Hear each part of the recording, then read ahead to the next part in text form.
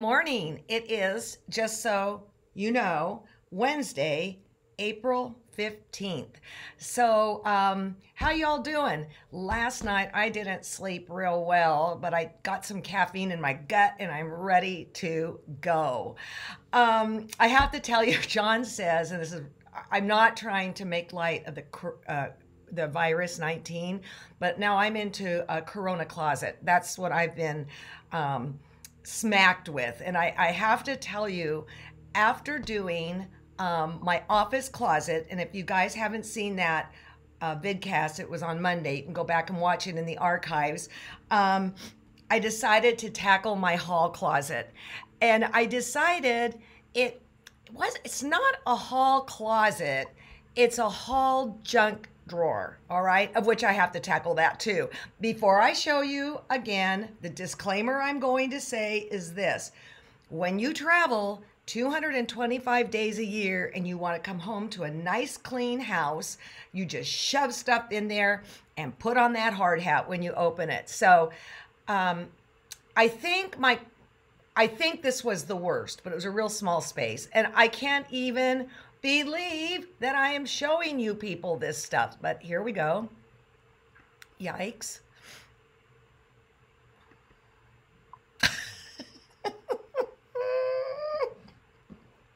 Now you can see it's a really, really, really small space. Amazing what a person could cram into all of these. It only took an hour, you guys. It only took an hour.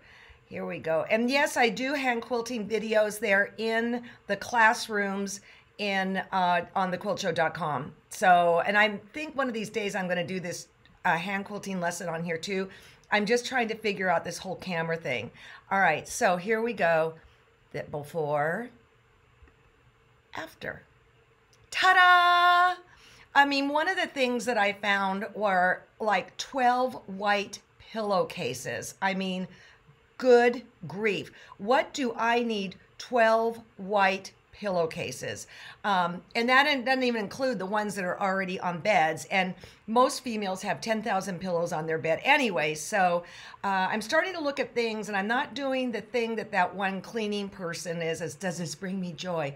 No, my question is now, if I haven't touched it in a while, does it bring me joy? No, it can bring somebody else joy. Let's just get rid of it. So I told my daughter she owes me a thank you note, and she's like, for what?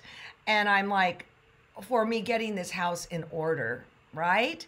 So then in getting ready for this and trying to figure out what to do today, I went over to one of my kind of file drawers.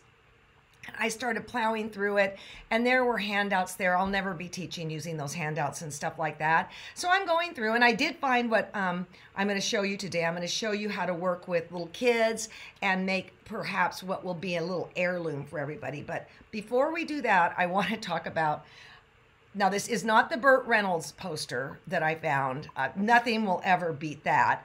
But what I did find were my observations of driving across the country after 9/11 with my mom and dad in a Ford Ranger. Guys, a Ford Ranger pickup truck. Ford Rangers are the ones, they're kind of the medium-sized trucks, not the big ones, not the ones that are all comfortable. It's the one with the two jump seats behind, okay? And so 9/11 happened. We were in Door County, and I had to get home to host Quilting in the Garden. We had 10 days. And the last thing I wanted to do was get on an airplane. I mean, you guys all know. And so my dad packed up the Ford Ranger, and we headed across the United States. Now, I am a very smart woman. I see those two jump seats back there, and I say, I'll drive. So I drove, and my dad sat in the front, and then my mom sat in the jump seat. My dad wanted to let my mom sit in the front, but we knew if we let my dad get into the jump seat, we would never get him out. But here, I found these notes. These are things that I learned from the jump seat of a red Ford Ranger pickup truck, traveling across the country with my parents. I've done this many times as a kid, but I learned that many things, such as sitting on a block of ice to stay cool, is a poor substitute for air conditioning. How many of you remember that? I'm pretty sure my dad was lying when he said his tires can't go over 70 miles an hour. They just seemed to be fine when he was sleeping at 80 or 90. Okay, I'm not saying that one. Okay, here's a good one. Our documented scientific experiment proved the amount of Advil you need to numb your ass is the same amount. It's kind of like right when your ears start ringing. So, the cocktail hour is not an optional social gathering, but a necessary survival mechanism. Okay, here we go. Now, my dad so badly wanted to stop in Nebraska to go to the Strategic Air Command Museum, which I was like, I loved it. But I learned it's very important to take a head count, even if there are only 3 of you, and that old men really do wander off. On the endless flatlands of Nebraska, I learned that a golf ball has 500 dimples. I also discovered how many bottles of beer on a wall it takes to cross Wyoming. And at that moment, I also learned that everybody doesn't know how to sing. Also, did you know that Nevada is a 2 Advil state? Yep. But most importantly, I learned traveling in a jump seat of a Ford Ranger we're in a pretty great country. It's filled with terrific people, and there's no place like home. And here we are now, 20 years later. There's no place like home. I want to share with you that after 9/11, I lost my creativity for about 6 months. I just couldn't sew. And yet there were people that this just fed their soul, and they could do these fantastic pieces that actually ultimately ended up on display at Houston that year. If you feel like you're losing your creative juju right now, don't worry about it. It'll come back. For myself, I'm having a real hard time sitting down at my sewing machine. Real hard time creating. And actually, I've just come up with what I'm going to do, and I'll share that with you at the end. That it's just a matter of sitting down and sewing. Now, I did get some questions. Thank you so much. This first one just kills me. It's from Ellen. Chat. Okay, from Ellen, from Minnesota. Last week, I was talking with a friend who told me how she cleaned her iron sole plate. A couple episodes ago, I showed how trashed my iron was, and you guys gave me tons of different ways to do. I ended up having to use steel wool and Ajax, which is just disgusting, but there she is. And you remember what it looked like.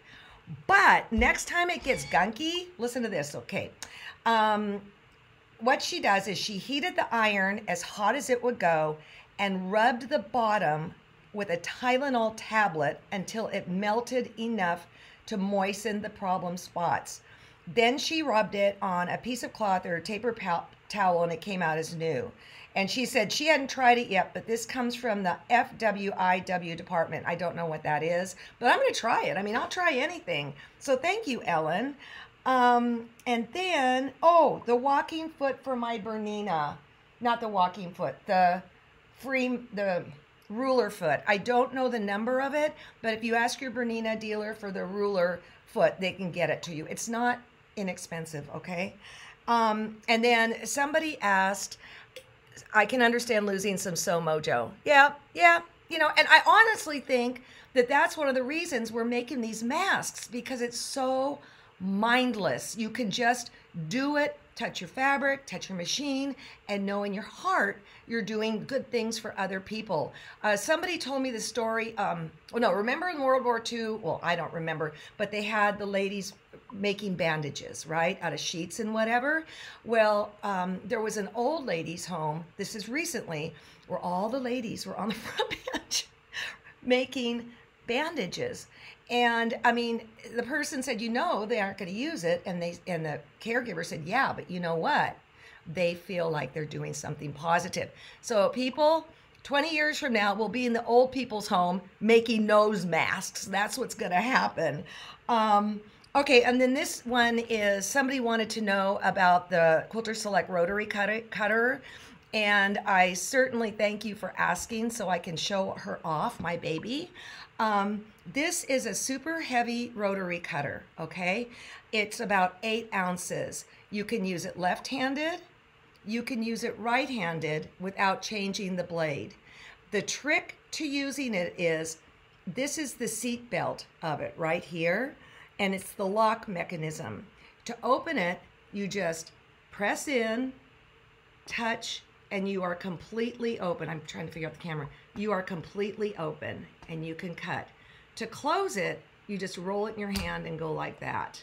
The blade change is really a kick in the pants. It's super easy. This here releases the blade. Okay. Put that down. Ooh, that's dirty. And then this is a magnet here. This just comes off. This pops back down. This slides in here and there.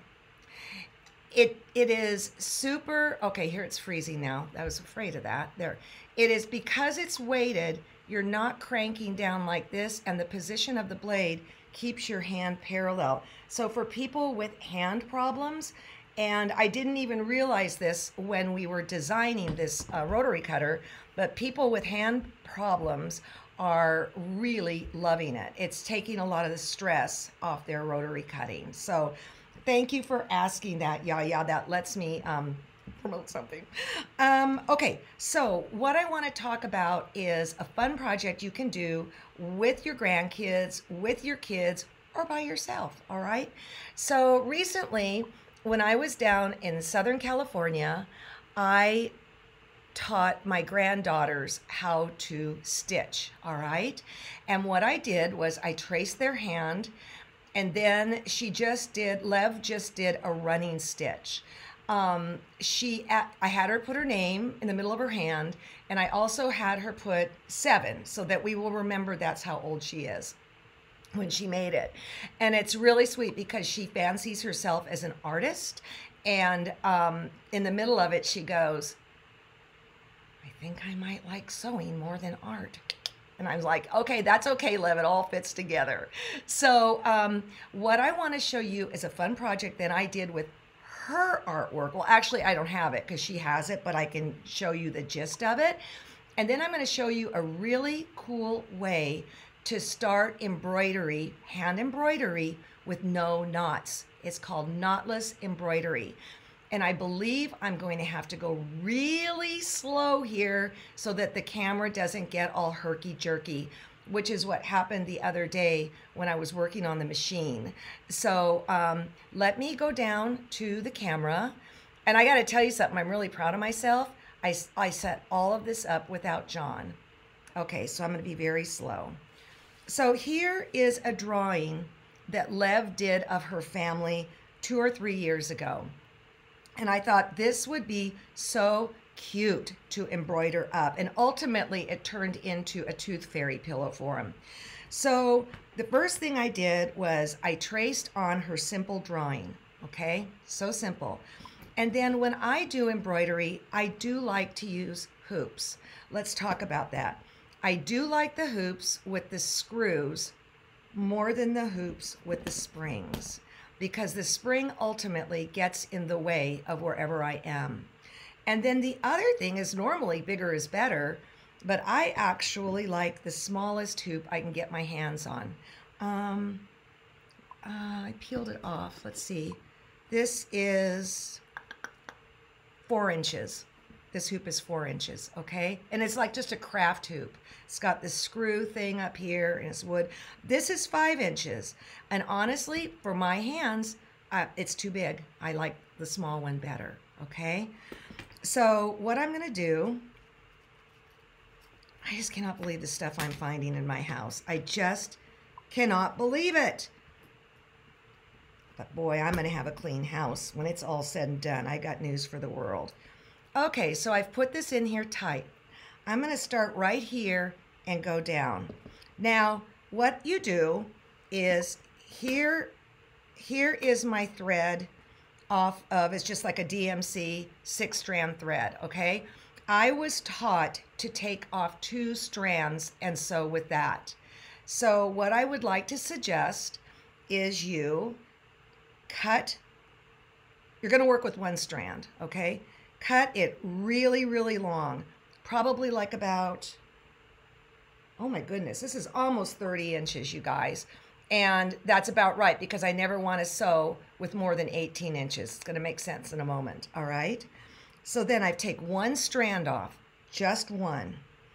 Then I thread it, and I threaded this before because I, well, you know why, because I didn't know if I could thread it. And one end is raw, the raw. Wait a minute, trying to get it so you can see this. The 2 raw tails. And then look down on the white. The other is a loop, all right? So what I have going on here is, actually this is good. The loop end is the long end. The cut end is the short end. Say it again. The loop is the long end. The cut is the short end. And so what I'm going to do is, there we go. I'm going to go down and then see how the loop is there, right? And then I'm going to come up 1 thread of the cloth, 1 thread, make sure, yep, of the cloth, come back up, and then I'm going to go through the loop. Okay. And there you're ready to start. And you have no knots on the back. So then I'm going to stitch, and I'm a left-hander, and how I stitch is I hold the needle with my left hand and I pull the thread away with my right hand, thumb. And then I take a little stitch,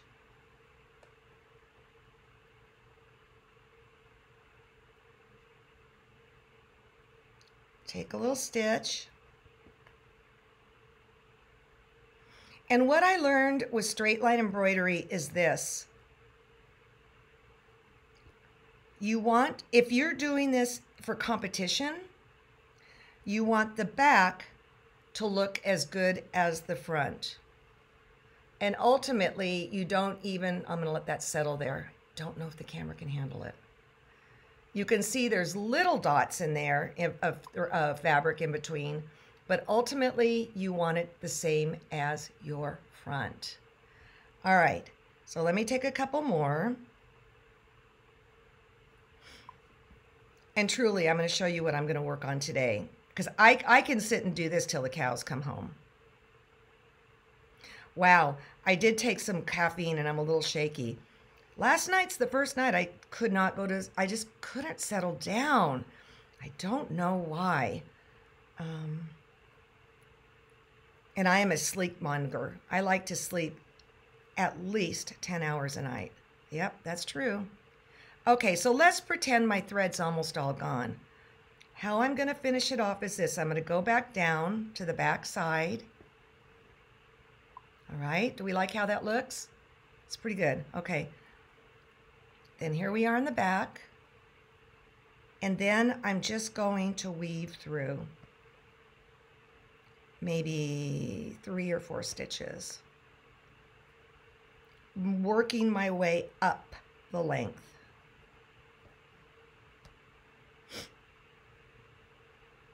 If you want, you can do a quilter's knot at the end. And this is how I do it. Sometimes I do, sometimes I don't.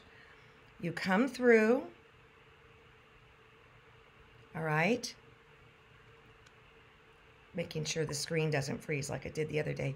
You wrap this around like a French knot, your needle, you pull through, and now you've got a knot. Last but not least, when you go to snip this, you might want to consider a pair of curved scissors or something with a blunt end, because you do not want to have the horrible misfortune of going like that. That would just be the worst. So this I did by hand for my granddaughters, and it's their tooth fairy pillow. And what I did was I put a little, just a little flange in. This flange was cut at 1 inch, and then I ironed it, and I did the bottom, and then I did the top, and then I did the sides, okay? Then to make a real super easy pillow, and you might want to line this with something like fabric prep or something. I just took 2 hunks of fabric, and I hemmed it on one side, and then I hemmed it on the other side. Whoops, that's got to go this way. And then I just stitched around, and then I could turn it inside out with this opening. Now, a really smart person would make the pillow the size of a pre-made pillow form, right? I probably ended up making the pillow myself, an insert, and just stuffing the stuff in it and all that kind of stuff. Okay, that's down in LA. Oh, and then I put a little pocket on the back for them to put their little tooth in. So on this side of town, that's in LA. I tried to get a picture this morning, but her mommy's at work, so I couldn't get it of it. It's really cute.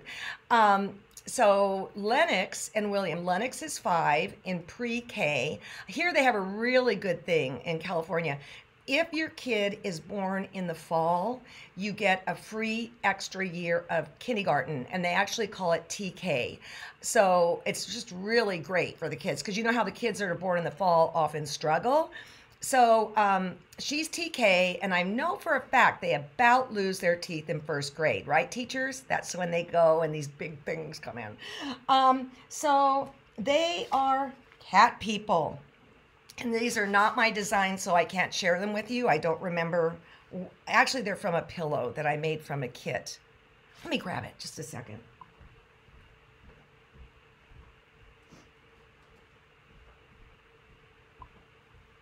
So, look at all these crazy cats. It's the letters of the alphabet. Is that cute or what? So, I made this. It says Tooth Fairy. Cute, right? And they are real, I mean, they are ridiculous cat lovers, beyond measure. And so I decided, and they have 3 distinctive cats. They've got kind of a white one. I think it's kind of an exotic cat. I don't know. And then they've got Jenny, who's orange and white. And then they have Scout, that's a gray striped one. And so I drew this onto this cloth, and I wanted it to be generic, both boy and girl. And I'll tell you what I used in a minute. Anyways, here it is. So here's Jenny, here's PETA, here's Scout. I don't like it. I don't like how this is looking. So what I'm gonna do is I'm probably gonna just do it out of real bright colors on an off-white cloth. And in the case of this, I traced on with a silver marking pen, silver Verithin. This is Stanford.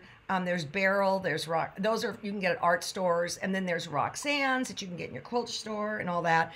If I'm working on, say, a white, I would consider the friction pin, because I'm going to be stitching right on top of it. So I'm not going to worry about it showing through or anything like that. And again, this is not for. This is my feeling about these Frixion pins. We all know that they were not created for fabric. So I would never mark a quilt top with it or anything like that, because it can create kind of a shadowing, like a whiting or something. And so I always say I only use it under the skirt where nobody can see what's going on. That's when I use these pins. And I love these pins, but I never use it the way I use other pencils and supplies that are made specifically for your fabrics. So that is what I am going to work on today. Let's see. And aren't those cats just the cutest things? I do love it when you guys send me questions, and so I can answer them. If I can't understand it, I am not going to answer it. Okay, I might even reach back to you and say, what exactly do you mean? Okay, Cynthia is just saying she uses that for sewing a button on so you don't have a knot on the back. Cool. Okay, super cool. Okay, the other thing I want to talk about is we have a crazy little contest going right now. Let me see if I can find it. And it's based on me cleaning all this junk out of my life. Not junk, literary expressions of excellence.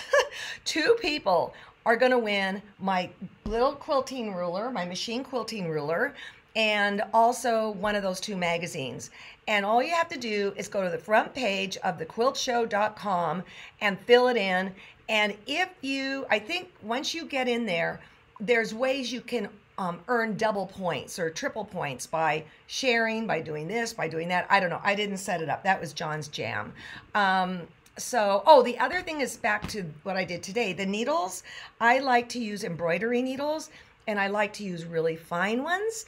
And I like one also, though, with an eye that I can see. I do use, these things, these threaders, but if I start using a needle and it's too fat, because I've just acquired stuff. I mean, it could be from my mom's sewing box, okay? If it's too fat, it drags through the fabric, it goes bye-bye, just like that. Bye-bye. The other thing is, don't forget that Lilo is providing us with this really great PDF series called The Art of Quilting. It is not video. It is PDF, okay? And it comes out every Wednesday and every Sunday. If it were me, I'd grab a ream of paper and I would print this stuff out because it is college material that she is sharing with you. Let's see. What else do we have here? Like this. I love that there are people here from all over. Oh yeah, last but not least, if you're not a member of the Quilt Show and the programming that we have there, we're charging $19.95 for a 6-month subscription. It's so funny because I would say before all of this pandemic happened, people were like, I don't want to watch it on my computer. I don't want to watch it. I don't want that. Well, guess what, people? We are all tied to our computers right now. I mean, it's our mode of communication. And the shows are absolutely beautiful. Think of it as Netflix for quilters. We, behind the scenes, are scrambling on how we are going to be able to continue to provide you fresh content. I don't want to exactly tell you what yet because we're still hammering out the details, because who knows, right? But in the meantime, as we say goodbye, I really, really be kind to yourself. I mean, don't beat yourself up that you don't feel like being creative. And maybe that's why I'm cleaning my cupboards out, because when you get done, there's a sense of satisfaction that is just amazing. My next thing I'm going to clean, and I will not share, is either my junk drawer in the kitchen or my bathroom side 3 drawers that have all my beauty secrets in it. So, you guys, thank you for choosing to spend your time with me. And on Friday, I'm going to teach I don't know what. You'll just have to stay tuned or check my Facebook tomorrow when I decide. The good news is, in coming up with these classes, I'm just cleaning through stuff and learning stuff and going, whoa, I forgot about you, like what I learned going across the country after 9/11. So we will never forget this. We are together as a human race. I was going to say as a country, as a human race, we are together in this. And stay safe, stay indoors, do what your governor tells you to do. So I will see you guys later. Have a good one.